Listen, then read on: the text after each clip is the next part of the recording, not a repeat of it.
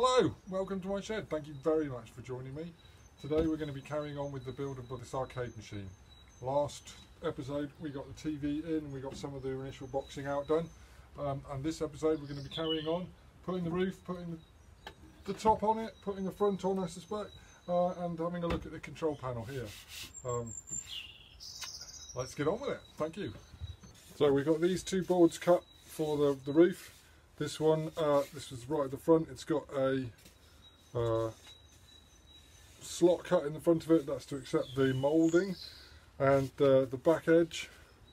You can just about see that. It's got a cut on the angle to fit the angle, and it slots in something like that.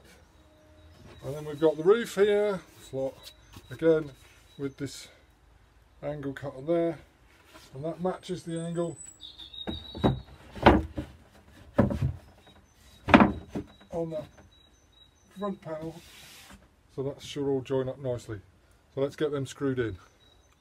We've got the top on, we've got the underside of the top on, and we're all blocked out for the front.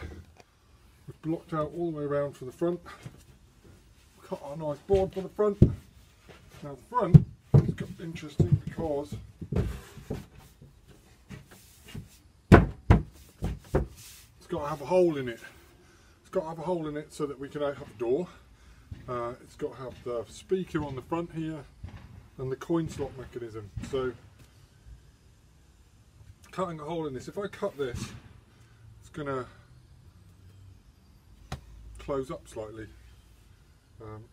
So somehow I've got to figure out how to cut a hole in here, how big to make it, cut that hole, hinge it, all that sort of thing, and then that'll be the front panel finish, and we can screw that on.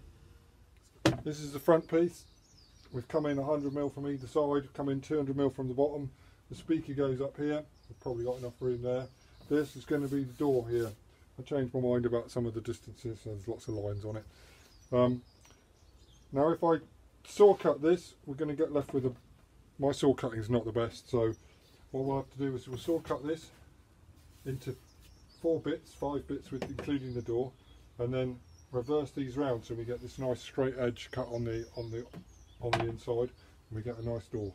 So I'm going to do that, come back in a minute.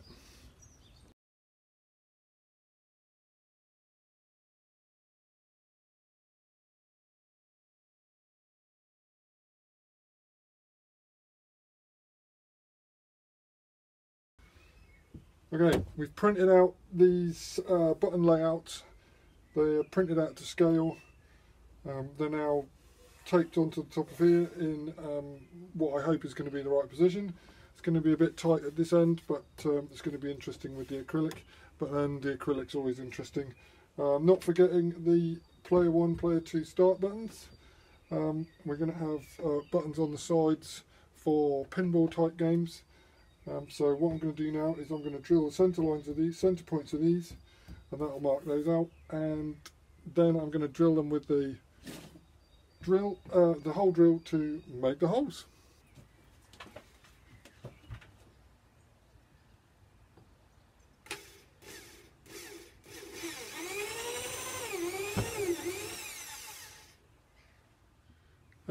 Is a 28mm drill.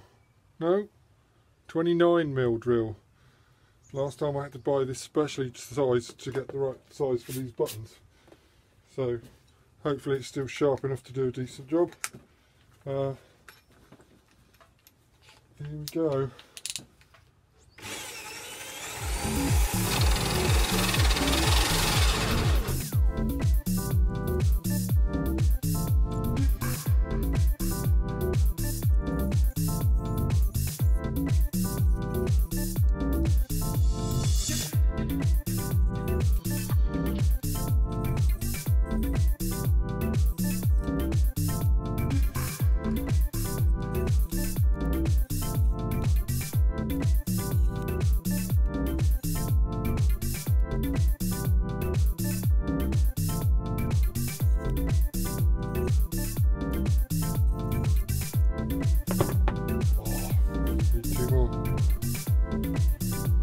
Right, let's see what we've got here.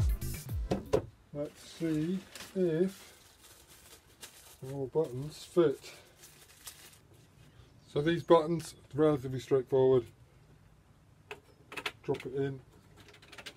Right, onto the joystick. Okay, the joysticks represent a bit more of a challenge because I think traditionally they're mounted on the top, so that we have that stalk thrown through. But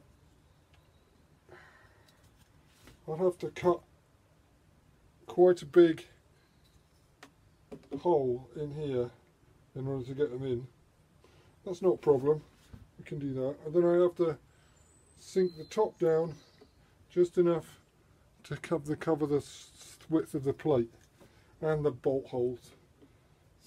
So I've undone the 4 screws that hold the base plate on, or the top plate actually, and I'm just marking out where that's going to sit. I suppose it has to be 2 aligned,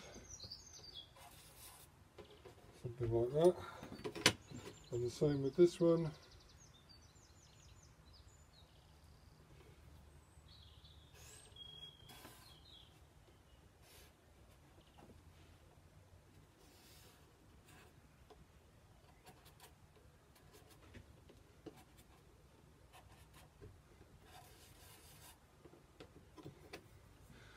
So I now know how much I've got to take out in order to sink these down a bit.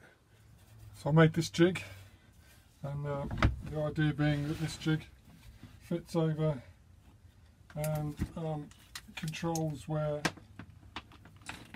the, let me get this right,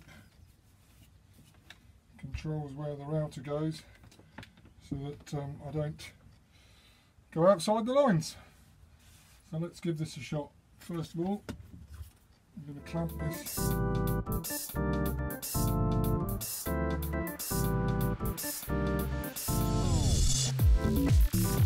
Fairly neat, not really straight, but good enough. Okay, we've still got the centre line, we know where those are, so we can, the next job will be to cut out all the way through the board, through the middle, so that we can actually recess the joystick directly in. We're going to have to drill holes in here for the bolts, and then we'll see how it goes. So with those 2 rebates cut and the installation of those, the holes cut for the buttons, the control panel's structurally finished, I hope. We may think about putting some reinforcement around here, but I think we've got about 10, 11, 12 mil there of MDF, so it should be enough to reef on. Those controls get reefed on quite a lot, but what we'll do is we'll actually stick those panels into there as well as bolt them in, so they should be very firmly attached. What's got to happen to this? Well, we've got to put the another strip of wood on the front here. That's about 40-50 mil wide. Those are for the 2 more buttons that go on the front. Then we've got to paint it all. Probably got to route in the slot along the front in order to take the moulding, decorative moulding, and then that will be finished. So what I'm going to do next is put this ledge on here, and again I need to cut this at the angle in order to get the ledge to sit properly. That's the control panel. We put the front on. It's glued and screwed now, so we'll leave that for a bit to dry, and that's where I'm going to leave it this episode. Thank you so much for joining me. It's been a real pleasure. Next episode we'll be putting the drawer in and finishing off the woodwork. Hopefully we'll get to the acrylic next time, and that'll be fun because acrylic's horrible. See you next week. Thank you so much for watching.